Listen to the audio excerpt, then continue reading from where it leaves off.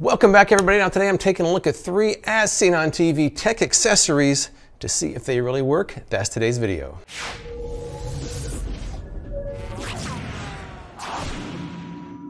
The as seen on TV industry was kind of quiet for a while, but they've come back recently with quite a few products, so I've got another 3 to test out today. Let's take a look at the 3 contenders. In no particular order, this is the Power Pod, which is an as seen on TV keychain phone charger. They claim it provides hours of instant power. It's rechargeable, versions for Apple or Android. It's a whopping 800 milliamp hours. This is the Desk Call. This is simply a phone holder that goes on your desk or counter. It's kind of a companion to the Cup Call, which was their car version. They say it's fully adjustable and provides hands-free viewing of your smartphone device. This is the Bell+Howell Spin Power. It's a 10-port charging station. It features a 40-inch retractable cord, 4 15-amp power outlets, 6 USB ports, 3 phone shelves, and a swivel design. It also functions as a surge protector, but it's not designed for large appliances. Let's get started first up with the Bell+Howell Spin Power.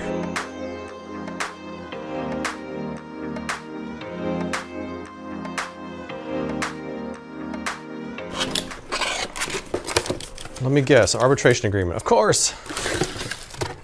Goodness. Very first impression is that it's a little bit smaller than I thought it was going to be. About 9 inches tall, top to bottom. I guess small might be a good thing here. First up, we got, do not do a lot of things to use this. I notice here it says max of 2.1 amps. So across the bottom, you've got a row of AC outlets. You got 4 of those, and then you've got 6 across this row of USB ports. It says hold the base while pulling the cord out. Oh, it does spin. I guess that's where the name Spin Power comes from. So we've got a nice, decent length cord here. And then I guess to retract it, you just turn the top.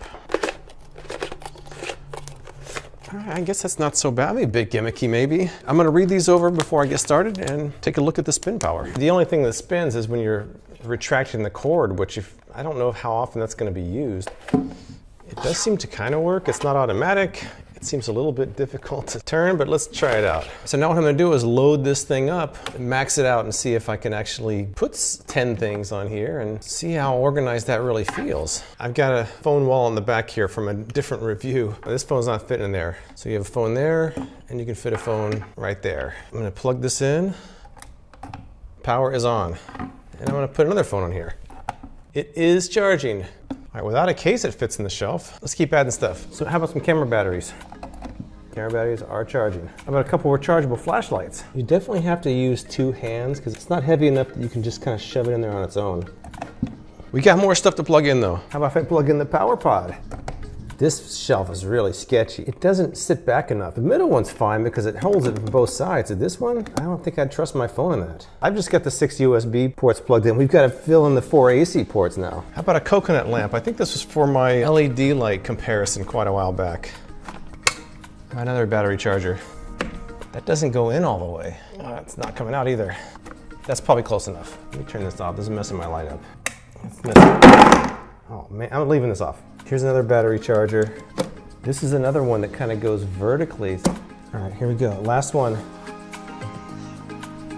Well, you know, I did it. I got 10 things hooked in there. You almost can't even see the Spin Power. It's just buried in there. It looks like an organizational mess. Those wires everywhere. I guess just because you can use 10 things doesn't mean you should.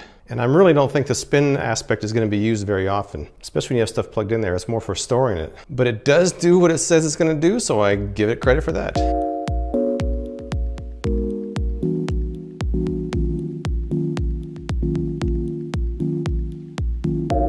Next up, Desk Call. A little bit of assembly required here. Okay, where's my arbitration agreement? Oh, I don't have one. Almost disappointed not to get an arbitration agreement. So the base actually feels a little bit heavier than I expected. I was expecting this to be cheap plastic. Well, I guess it is cheap plastic, but there is something heavy in the bottom that's making that a bit of weight to it, which is good. You know what's interesting is that the instructions talk about how to attach these two, which are already attached, but it doesn't anywhere address how to attach these two. I assume you just stick it in there. I don't know. Luckily, my guess was right. I'll just go over these carefully, make sure I get it down, and then we'll try it out. All right, let's take a look at the Desk Call now. There really isn't a lot to it. They do have these pretty minimal instructions, which point out the few features worth mentioning. You close the cradle around your phone like that. You push this button to release it. It can rotate this way, it can rotate this way, and it can rotate that way. Let's try it with a couple phones and cases and see how it works. First up, an iPhone XS Max. I like the fact that the base rotates. I'm going to try to rotate it like FaceTime someone out. It goes quite a ways up, which isn't really useful. I wish it went down a little bit more. I'd like to have it about like that. I don't think it needs to go up that high. I guess if you're standing up, it's not a smooth turn. It seems a little bit imbalanced like this, but maybe it'll work anyways. All right, I mean, it seems pretty solid. I guess for video calling, that's not bad. I just wish I could tilt it down a little bit more. That would be ideal from where I'm sitting. The top half of the screen is all just ceiling. So let me see, releasing it now. That's pretty standard. That was an iPhone XS Max with no case on. Let's try it with a case. All right, well, there's no difference in the tilting. It's still not optimal, but it will work. Let me see if I tilt it this way. I mean, it seems like it's holding it. What's weird is you can rotate the phone beyond where it's useful. Like, why would you want it like that? There's no point to doing that. I'm impressed that it's holding it. That's pretty good. I should say if I'm standing up, this tilts to a very nice angle. I do think it could come forward a little bit more, but the fact that it doesn't probably isn't a deal breaker. Let's see how well it holds it up. I'm a little bit impressed. It's holding it.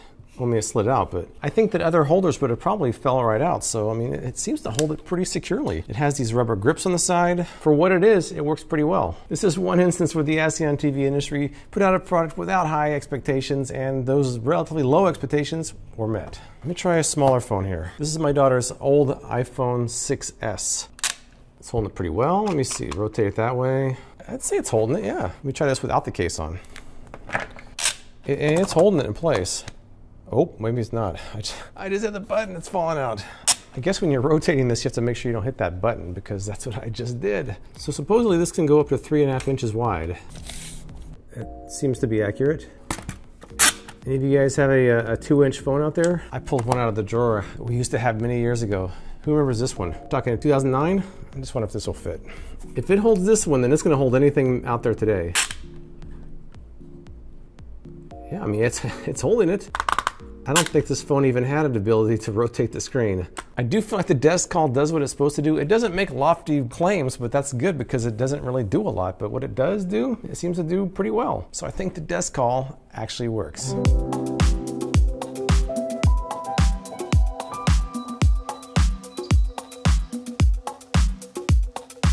And finally, the Power Pod. I actually saw something just like this advertising about a year ago on social media. I tried to order it and the website was so bad I couldn't order it. So I'm kind of glad that these kind of came out under the As Seen on TV domain because I really wanted to try this. I got a lot of requests for the original. That wasn't the Power Pod, it was just a generic brand.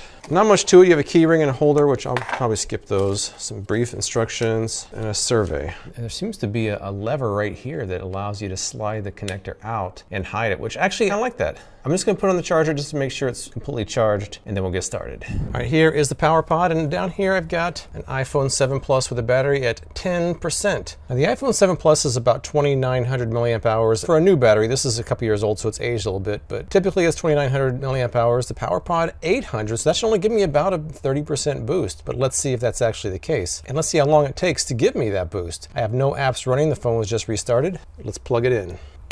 All right, it does show it charging. Let me start my other phone for a stopwatch here. Hey, it's already gained 1%. We'll see how long it takes to fully deplete the Power Pod into the iPhone 7 Plus. So I'm gonna let this go and I'll come back and see how long it takes. I should point out there is a blue indicator on the side of the Power Pod to let us know that it is actually charging. And of course, this is not scientific. Every phone is gonna be different. Every battery is gonna have a different wear on it. So it's just one example of how well it's actually working. But it should be a good demonstration of how generally well the Power Pod works or doesn't. All right, I came out here to check at the 1 hour update, which is right here. I just checked it about 10 minutes ago. It's still charging, but look at this. The light is off. So let's see how much juice I actually got out of it. So I got a whopping 19% in 1 hour. It is no longer charging either. Wow, that's not so impressive. But I have an idea of something I can do to compare it to. This is a 25,000 milliamp hour charger. It's not one that goes on your keychain, but it cost me the same as the Power Pod, even though it's much larger. Let's see how much it charges my phone in 1 hour. This also has 3 outputs. This could charge 3 phones on one charge, easily.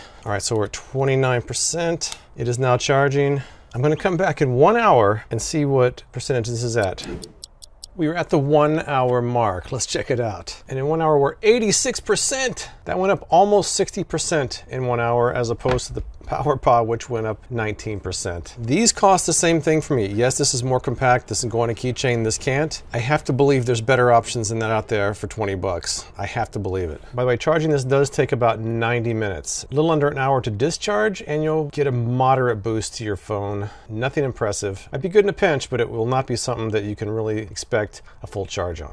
All right, so it's been a while since I did those original tests. I've been using these products for a while, and here are my final thoughts. Let's take a look at first at the Spin Power. Now, I know my test showed how ridiculous it looks with having 10 things attached to it, but other than that, I actually like this product, and here's why. Number one, I like the fact that each outlet has its own face. It's not really competing with the other outlets. When you've got an old school power strip like this, they're always competing. You know, if it's oversized, it takes up maybe 2 or 3 outlets on this one, and this doesn't have any USB ports. I know it's old, but a lot of us still use old school power strips like this one. It does have 10 outlets, but you rarely would get 10 things on there anyways. Traditional power strips typically go on the floor because the cord isn't very long. This cord's pretty long. It does look attractive enough to put it on a desk. And if you got something small, like something like this, you can plug into it. You don't have to have this on the floor and fish around for it. You can have it right there on your desk. Easy access, that's a good thing. I don't really use the shelves as much. The center one I think would be more useful than the other two. The two on the sides I don't think are very useful. As far as the spin feature goes, if you're going to be moving the charging station regularly, then the ability to retract the cord like that is quite useful. If you just leave it at one spot, it defeats the purpose because you're never going to be really using the spin feature. The only thing that the spin powered spins is the cord when you're retracting it. So if you never retract the cord, you're never spinning it. Overall, I've actually grown to like this. I think that it looks nice. It's durable. I think 30 bucks might be a lot for it, but I think if you do buy one, you're probably going to like it. On the other hand, if you buy a PowerPod, you'll probably be disappointed. Now, I had some other tests planned for this one, but when I saw how weak it was at 800 milliamp hours, I kind of realized that no test is going to make this look better. It's just very weak. I did a cursory search on Amazon. I found a similar product called the iWalk, which has 4,500 milliamp hours, so over 5 times more powerful than this. And that one also has a feature that plugs right in your phone, doesn't use a cord. So there are other options out there, not to mention something like this. This has 25,000, so 30 times more powerful than the PowerPod. I just think that for 20 bucks you can do a lot better than the PowerPod. And I guess that would leave the desk call somewhere right in the middle. I think that if you like what you see for the advertising for desk call, it will work. I mean, it doesn't really do a lot. It just holds your phone and rotates. The only complaint I have is that I wish it tilted forward a little bit more, but other than that, it holds the phone pretty well. It's easy to operate. It's pretty versatile as far as rotation in multiple directions goes, because you can go this way, and that way. So really, I think the desk call does what it's supposed to do. It doesn't do a lot, but what it does do, it does well. It's funny, these 3 products kind of mirror the whole ASEAN TV industry. You got one that works pretty well, one that kind of works okay, and one that doesn't really work that well at all. ASEAN TV industry is always a mixed bag, and this is definitely a mixed bag of ASEAN TV products. But if you use these products, tell me what you think in the comments below. I appreciate you watching, and I'll see you next time.